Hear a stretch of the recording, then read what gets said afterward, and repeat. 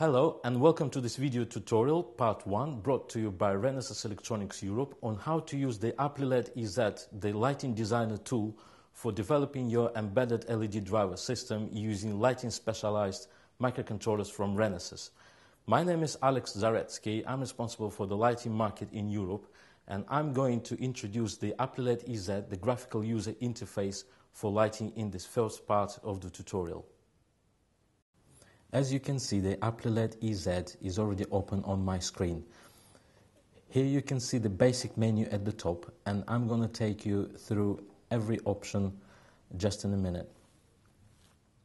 The file menu includes all the basic parameters such as create new project, open existing project, save project, or read sample projects provided within the tool. The project menu includes all application specific parameters such as DALI or DMX communications or other interfaces, as well as CPU parameters. You can see the new dialog is open once I've clicked on the CPU options.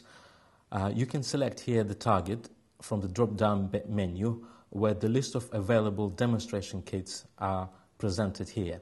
So if I select one of those here, you can see the device, the oscillator and the frequency is selected automatically, as well as the number of LED channels. So you can see here there are 3 LED channels at the moment. If I change the demo to a different one, the number of LED channels has changed to 4 channels because this board supports 4 channels of LEDs. There are other options here such as enable on-chip debugging. You can synchronize all of the LED channels, and the logarithmic dimming is supported as well. So I'm just going to cancel that for now. The next menu is the build menu. At the moment it's all grayed out because there is no project running. So in terms of the options that we have here, we have all the compiler and flash programming options such as build, flash programming, and so on. The next menu is the settings menu. This is where you select the compiler. The options are the IR compiler, NEC compiler, and Cube Suite compiler. In Europe, we tend to use IR compiler, therefore it is selected by default. In the compiler folder option, you can select the path to indicate to the system where the compiler is. At the moment, we are using the IR compiler for the RL78 family or IR compiler for 78K0 family.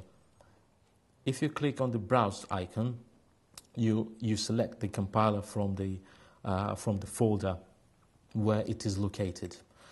I'm just going to click OK now. And the last menu is the help, where you can check the current version of the Applilet EZ. Version 6 is the latest one.